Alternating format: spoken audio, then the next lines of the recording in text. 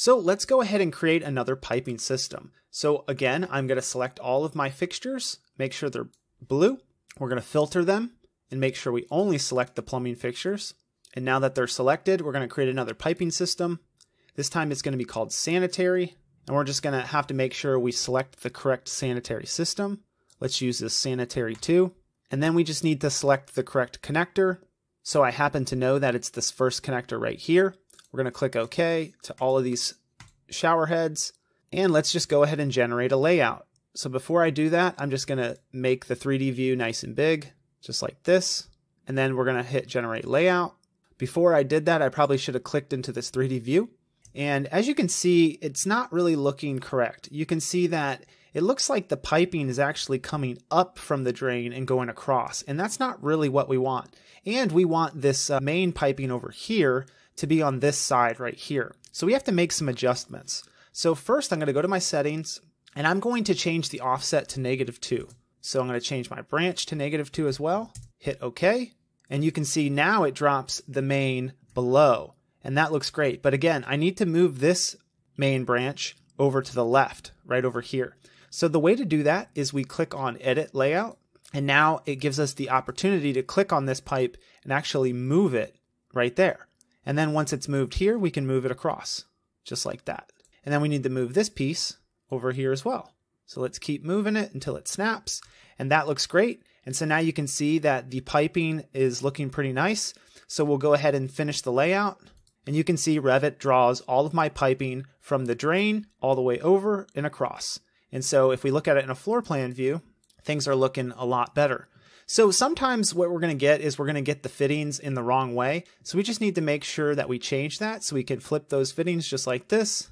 And let's click on this one. We'll flip this one as well.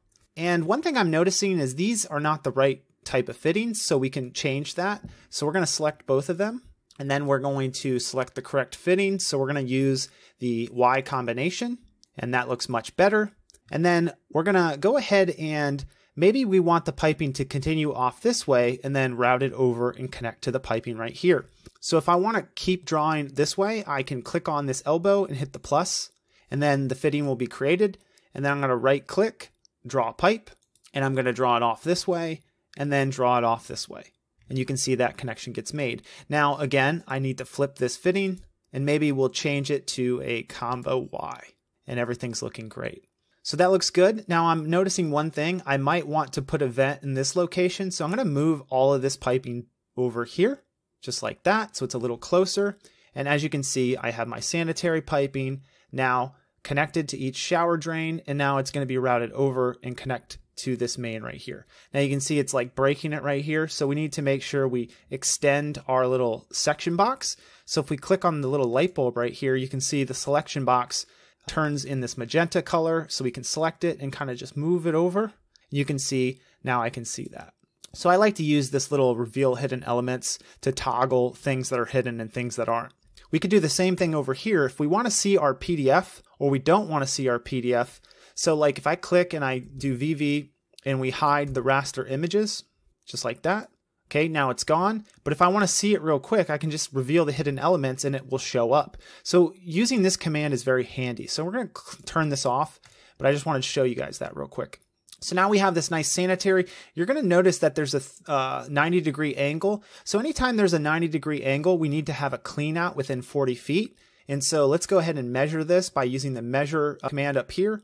And let's make sure the distance from here over to here is less than 40 feet. It is. So we need to make sure we put a clean out maybe somewhere over here. So what I can do is I can hit the plus right there. We have to change this to the combo again and right click, draw pipe. And maybe we'll put our clean out over here. And maybe we'll go at a 45-degree angle, maybe over here. And then we need to draw the piping up. So anytime you want to draw it up, you have to change the elevation to 0 and hit apply. And you can see that Revit makes this nice 90-degree angle right here. So we're going to add a clean out, but before we do that, I want to make sure that all of this piping is upsized to maybe 3 inches. There's a couple reasons for that. 3-inch piping can be sloped at 1/8 of an inch.